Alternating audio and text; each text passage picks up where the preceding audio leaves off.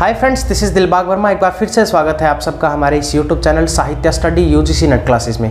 तो दोस्तों, आज की इस वीडियो में हमने एक वीडियो सीरीज को शुरू किया था जिसमें हम क्रोनोलॉजिकल जितने भी इम्पोर्टेंट जो इंग्लिश लिटरेचर में टेक्स्ट हैं, जो भी बुक्स हैं, उनको हम क्रोनोलॉजी में डिस्कस कर रहे थे। पिछली वीडियो में मैंने सारे जो जितने भी हिस्टोरिकल इवेंट्स हुए थे या जो बैटल्स हुई थी, जो वॉर हुए थे, उनको डिस्कस किया था। और आज से हम शुरू करेंगे जहाँ से ब्रिटिश हिस्ट्री की शुरुआत हुई थी और उसके बाद जैसे एज ऑफ चौसर है, वहाँ से लेकर प्री रोमांटिक तक के जितने भी इम्पोर्टेंट टेक्स्ट हैं उन सब की मैं आपको डेट बताने वाला हूं, जो भी इम्पोर्टेंट है, जहां से क्रोनोलॉजी का क्वेश्चन बन सकता है। और कई बार इस तरह के क्वेश्चन भी पूछ लिए जाते हैं, जैसे कि फर्स्ट बुक जो है वो इंग्लिश में कौन सी सबसे पहले जिसको प्रिंट किया गया था, या first English novel, Indian English novel कौन सी है, इंडिया की सबसे पहली बुक कौन सी थी जो इंग्लिश में लिखी गई थी। इस तरह के क्वेश्चन भी पेपर में आते रहते हैं, तो वो सारे भी यहाँ पे कवर हो जाएंगे। तो अगर हम बात करें सबसे पहले जिस बुक को इंग्लिश में सबसे पहले प्रिंट किया गया था, उस बुक के बारे में बात करते हैं। The recall of the history of Troy.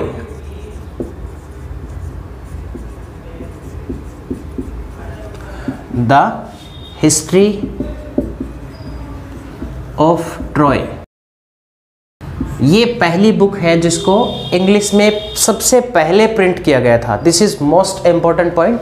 और इसको सबसे पहले पब्लिश किया गया था, प्रिंट किया गया था तब 1477 में। 1476 में अगर हम बात करें तो यहाँ पे इंग्लैंड में प्रिंटिंग प्रेस आई थी। विलियम कैक्सटन इसको लेकर आए थे, ठीक है। तो ये विलियम कैक्सटन ने ही इसको ट्रांसलेट करके इंग्लिश में इसको पब्लिश किया था। सबसे पहले है ये book, the recall of the history of Troy. और उसके बाद हम बात करें जो मोस्ट इम्पॉर्टेंट है अगली, मोर्टे डी आर्थर। मोर्टे डी आर्थर, इसको मोर्टे डी आर्थर को लिखा था थॉमस मैलरी ने। थॉमस मैलरी ने इसको लिखा था 1485 में, 1485 में, ठीक है। उसके बाद अगला इंपॉर्टेंट आता है यूटोपिया। यूटोपिया को 1516 में लिखा गया था और इसको इंग्लिश में इसको देखो यहाँ पे लैटिन लैंग्वेज में लिखा गया था पहले, और ये लिखा है थॉमस मोर ने, थॉमस मोर। यूटोपिया को पहले लैटिन लैंग्वेज में लिखा गया, उसके बाद इसको इंग्लिश में ट्रांसलेट किया गया था 1551 में, और इसको ट्रांसलेट किया था राल्फ रॉबिन्सन ने, ठीक है। तो ये भी ध्यान रखना, राल्फ रॉबिन्सन ने इसको 1551 में इसको पब्लिश किया था। देन उसके बाद आती है मिसलेनी।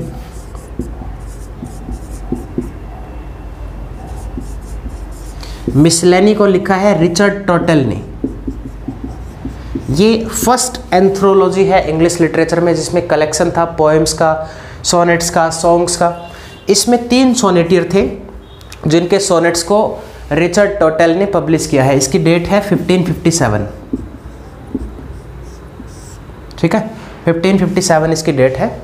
और इसमें 3 सोनेटियर्स कौन कौन से थे? हेनरी हॉवर्ड, थॉमस याट और निकोलस ग्रीमेल्ट। ये 3 सोनेटियर थे, ये भी आपको याद करने हैं। पहले यहाँ से क्वेश्चन पहले पूछा गया है, ठीक है। उसके बाद सबसे पहले जो ट्रेजेडी लिखी गई थी इंग्लिश लिटरेचर में, जिसका नाम है गॉर्बोडक।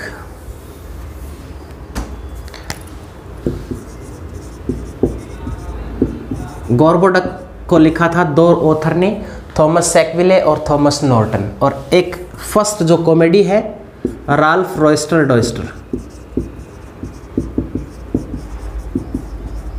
राल्फ रॉयस्टर डॉयस्टर। इसकी जो डेट है 1566 और इसकी 1561। ये 2 डेट इंपॉर्टेंट है, ये भी आपको याद करनी है। गॉर्बोडक जो पहली ट्रेजेडी थी इंग्लिश लिटरेचर में 1561 में लिखी गई थी, इसको लिखा था थॉमस नॉर्टन ने और थॉमस सैकविले ने। देन उसके बाद राल्फ रॉयस्टर डॉयस्टर, जिसको लिखा है निकोलस उडाल ने, निकोलस उडाल, ठीक है। ये भी ध्यान रखना, 1566 में इसको लिखा था। उसके बाद अगली आती है फिर 1570 में the school master. The school master को लिखा है रोजर एसम ने। ये लॉन्गबो आर्चरी पे ये बुक लिखी गई थी। ये क्वेश्चन भी पहले पूछा जा चुका है कि लॉन्गबो आर्चरी पे कौन सी बुक लिखी गई है। The school master, Roger एसम। ये एलिजाबेथ के ट्यूटर रहे हैं रोजर एसम। तो 1570 में इस बुक को लिखा गया था। उसके बाद नेक्स्ट इंपॉर्टेंट बुक आती है हमारी 1579 में, शेफर्ड कैलेंडर। शेफर्ड कैलेंडर को एडमंड स्पेंसर ने लिखा है। और 1590 में इनकी एक बुक और है, फेरी क्वीन। फेरी क्वीन, इसकी फाइनल पब्लिकेशन डेट फेरी क्वीन की 1596 है। ठीक है। इसके बाद 1587 में, ये दोनों 1590 मैंने इसलिए लिखा है क्योंकि ये दोनों ही एडमंड स्पेंसर की है। ठीक है। 1587 में एक ट्रेजेडी और लिखी गई, जहाँ से रिवेंज ट्रेजेडी का जॉनरा जो है वो आया है। ये लिखा था थॉमस किड ने, द रिवेंज ट्रेजेडी 1587। ठीक है। और इसको लिखा है थॉमस किड ने। थॉमस किड, इसका अल्टरनेट टाइटल है हायरोनिमो इज मैड अगेन। ठीक है। तो ये भी इंपॉर्टेंट है, ये याद रखनी है। द रिवेंज ट्रेजेडी किसने लिखा है इसको? थॉमस किड ने। उसके बाद अगली आती है 1595 में है, apology for poetry. Apology for poetry को लिखा है फिलिप सिडनी ने। ये मोस्ट इंपॉर्टेंट बुक है फिलिप सिडनी की। नेट के एग्जाम में हर बार यहाँ से क्वेश्चन देखने को मिलता है। ठीक है। 2-3 साल से लगातार इस बुक से क्वेश्चन आ रहे हैं, अपॉलजी फॉर पोइट्री से। इसको लिखा है फिलिप सिडनी ने 1595 में। देन 1601 में फिर है हैमलेट। 1604 में है फिर ओथेलो। Then Macbeth. मैकबेथ 1605 में है। और किंग लियर, ये भी 1605 में है। टेम्पेस्ट है एक, ये भी इंपॉर्टेंट है। टेम्पेस्ट लिखा था 1611 में। ठीक है। शेक्सपियर के प्ले है ये। 1601 में हैमलेट है, 1604 में ओथेलो, 1605 में मैकबेथ, किंग लियर भी 1605 में है और टेम्पेस्ट 1611 में है। और एक जूलियस सीजर और देख लेना, इसका कौन सी डेट है उसकी, वो मुझे ध्यान नहीं है अभी। ठीक है। उसके बाद फिर 17th सेंचुरी की बात यहाँ पे हो रही है। अब 17th सेंचुरी में आगे जो इम्पोर्टेंट टेक्स्ट है वो भी मैं यहाँ पे लिख देता हूँ एक एक करके।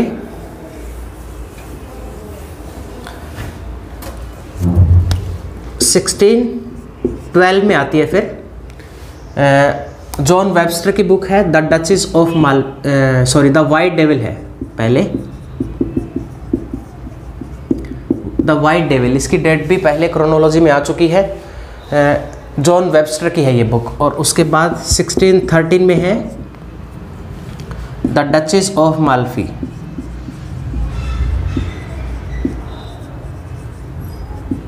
ठीक है। इससे पहले एक बुक और लिख लेना है यहाँ पे, 1610 में है वो, द एल्केमिस्ट। एल्केमिस्ट लिखा है बेन जॉनसन ने। ठीक है। 1610 में एल्केमिस्ट है, 12 में द वाइट डेविल है, 13 में the duchess of Malfi. Then उसके बाद 1621, this is the most important book है। बहुत बार क्वेश्चन यहाँ से रिपीट हुए हैं। रॉबर्ट बर्टन की है, द एनाटॉमी ऑफ मेलनकली।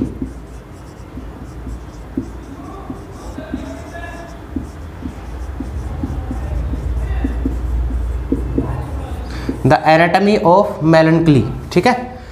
और ये कई बार और भी पब्लिश किया गया है इसको। रॉबर्ट बर्टन ने इसको लिखा है। रॉबर्ट बर्टन का स्यूडोनेम भी पहले पेपर में पूछा गया है। इनका स्यूडोनेम है डेमोक्रेटिस जूनियर। ठीक है। फिर उसके बाद 1623 में शेक्सपियर का फर्स्ट फोलियो पब्लिश हुआ, first folio bye Shakespeare. Then 1637 में मिल्टन ने एक एलिजी लिखी है, लेसिडस। ठीक है। एडवर्ड किंग की डेथ पे ये लिखी गई है लेसिडस। और ये पेस्टोरल एलिजी का एग्जाम्पल है। पेस्टोरल एलिजी भी आपको पढ़ के जानी है पेपर में, कौन कौन सी पेस्टोरल एलिजी है। ठीक है। उसके बाद 1643 में एक बुक आई थी थॉमस ब्राउन की, थॉमस ब्राउन ने लिखी थी, और इस बुक का नाम है religio Medici, religio Medici, religion of A doctor, ठीक है, ये इसका इंग्लिश टाइटल है। उसके बाद 1643 के बाद 1644 में मिल्टन की एक बुक है एरोपेजिटिका,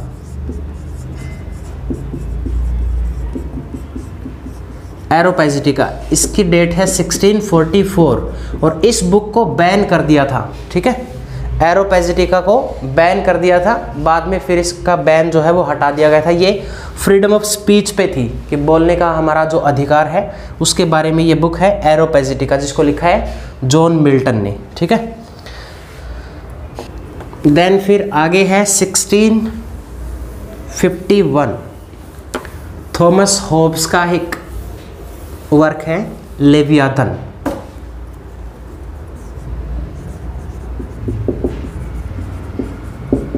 थॉमस होब्स,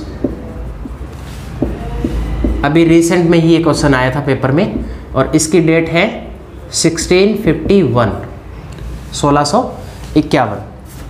उसके बाद 16 एनिस मिराबिलिस है,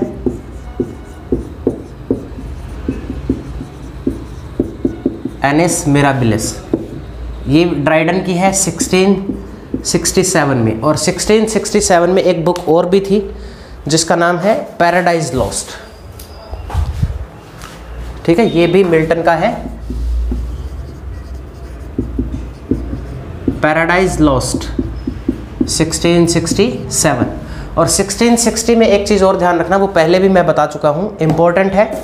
1660 में सैमुअल पेपेस ने अपनी डायरी को लिखना शुरू किया था, और डायरी से काफ़ी बार क्वेश्चन पहले आ चुका है, ठीक है।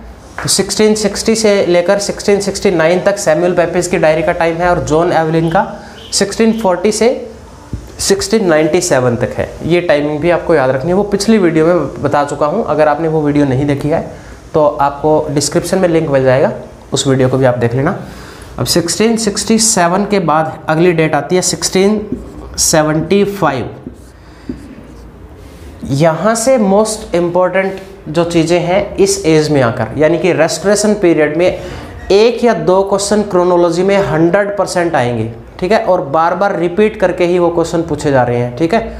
तो हो सकता है एक दो जो क्वेश्चन है, एक दो बुक्स अलग दे दी जाए, बट वो तीन चार जो है वो रिपीट होके आ ही रही है लगभग। जैसे कि 1675 में है the country wife,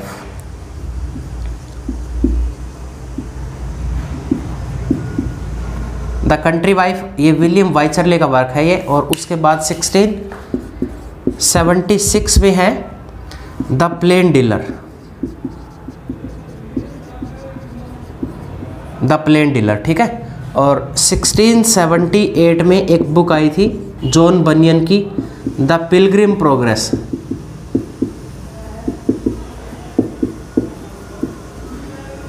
Pilgrim progress को इंग्लिश लिटरेचर में बेस्ट एलिगरी माना जाता है। 3 बेस्ट एलिगरी है, दांते की डिवाइन कॉमेडी है, और एडमंड स्पेंसर की फेरी क्वीन, और जॉन बनियन का पिलग्रिम प्रोग्रेस। ये 3 इंग्लिश लिटरेचर में बेस्ट एलिगरी मानी जाती है, बेस्ट रिलीजियस एलिगरी, ठीक है। 1678 के बाद है फिर 1681 ड्राइडन का है एब्सलम एक्टोफिल,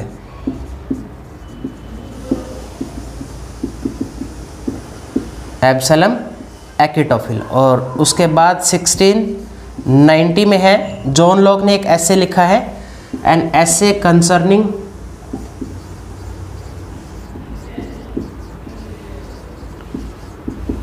ह्यूमन अंडरस्टैंडिंग,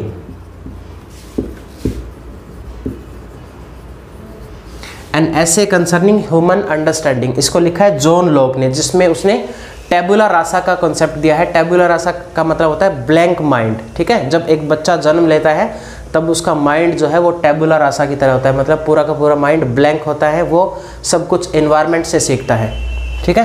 1690 तक आता है यहाँ पे। और 1694 में फिर आगे एक बुक है विलियम कॉन्ग्रीव का है the double dealer,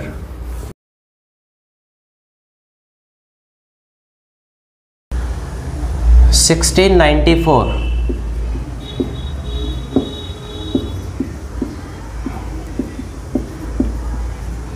the double dealer, the plane dealer और द कंट्री वाइफ, ये आपको अलग से याद करने हैं क्योंकि ये रेस्टोरेशन पीरियड में जो कॉमेडी है वो उनसे क्वेश्चन आता ही आता है क्रोनोलॉजी से। एक क्वेश्चन आपको जब पिछले पेपर आप देखोगे तो उनमें सब में आपको यहाँ से क्वेश्चन मिलेगा, ठीक है।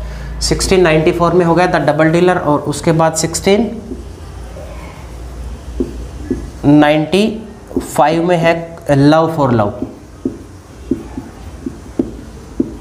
ये भी कॉन्ग्रेव का है। उसके बाद 1697 में जॉन वेनब्रू का एक वर्क है द रेलेप्से, ये 96 में है। और 1697 में द प्रोवोक्ड वाइफ है, द प्रोवोक्ड वाइफ भी इसी ने लिखा है, वेनब्रू ने, ठीक है।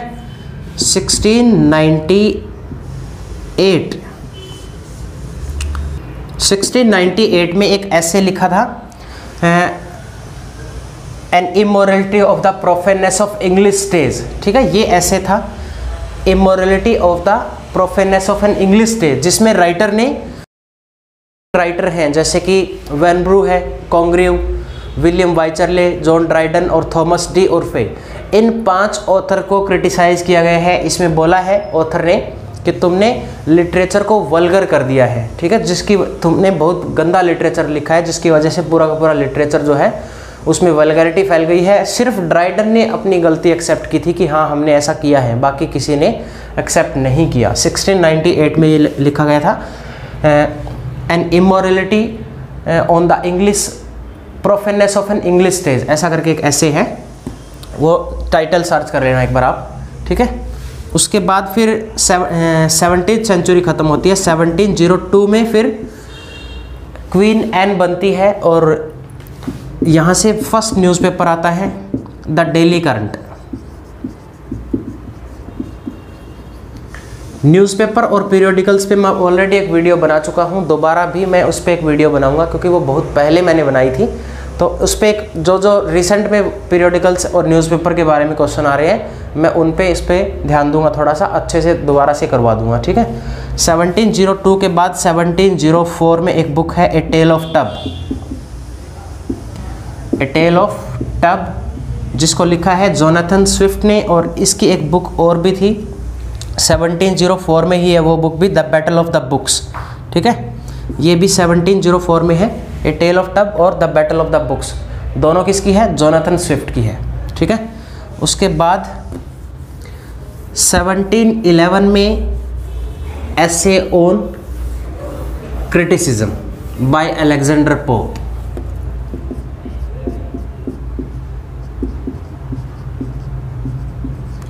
Essay on criticism. 1712 में है फिर पोप का ही है ये भी, the rape of the lock, rape of the lock. यहाँ से बहुत बार क्वेश्चन आया है, ठीक है। इसको दोबारा इसका एक वर्जन और आया 1714 में, सेकेंड टाइम इसको पब्लिश किया गया। इसमें टोटल 5 बुक्स है, इसमें 2 थी, फिर यहाँ पे 4 हो गई टोटल। और 1717 में इसको क्लैरिसा स्पीच के साथ पब्लिश किया गया था, इसमें क्लैरिसा स्पीच ऐड किया गया। क्लैरिसा वही कैरेक्टर है जो उसको सीजर देती है लॉक को कट करने के लिए, ठीक है, ये भी ध्यान रखना। 1717 इसकी फाइनल पब्लिकेशन डेट है, और 1712 जो है वो पहली बार आया था जब ये the rape of the lock.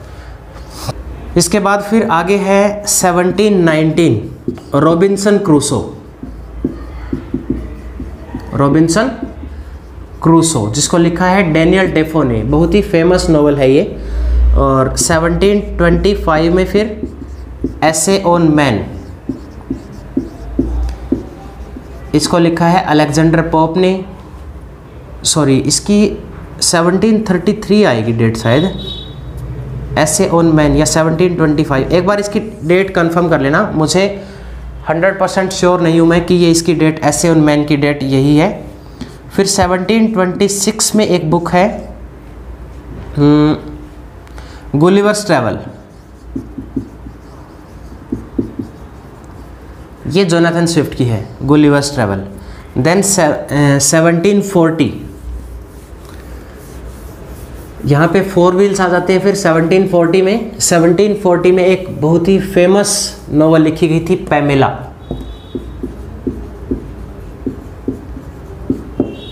1740, ठीक है, सैमुअल रिचर्डसन ने लिखा था। 4 व्हील्स में से है, 4 व्हील्स इंग्लिश लिटरेचर में 4 व्हील्स बोला जाता है। सैमुअल रिचर्डसन को, हेनरी फील्डिंग को, टोबियास स्मॉलेट और लॉरेंस स्टर ने। इनको 4 व्हील्स किसने बोला है? डॉक्टर सैमुअल जॉनसन ने, ठीक है, ये ध्यान रखना। और उसके बाद 1742 में एक बुक आई, जोसेफ एंड्रयूज।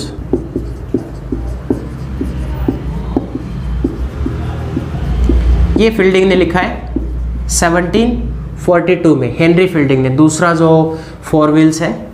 और 1742 के बाद है 1743,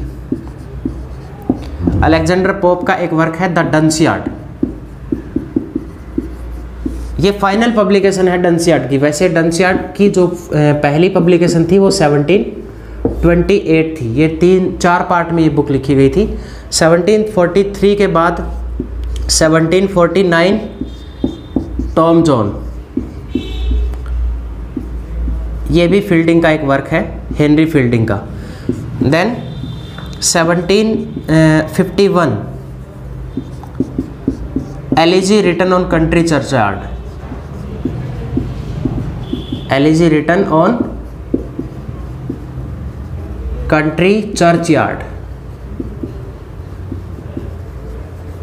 ठीक है। उसके बाद 1755 में डॉक्टर सैमुअल जॉनसन ने फर्स्ट इंग्लिश डिक्शनरी लिखी है। ये फर्स्ट इंग्लिश डिक्शनरी है जिसको लिखा है डॉक्टर सैमुअल जॉनसन ने। 8 साल लगे थे इसको लिखने में, 8 या 9 साल लगे थे। और 1764 में द कासल ऑफ ओट्रेंटो,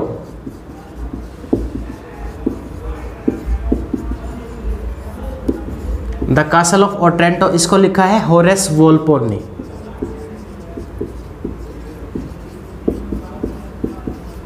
ये आई थिंक इंग्लैंड के फर्स्ट प्राइम मिनिस्टर रहे हैं ये, होरेस वोल्पोल। और 1764 में इस बुक को लिखा है द कासल ऑफ ओट्रेंटो।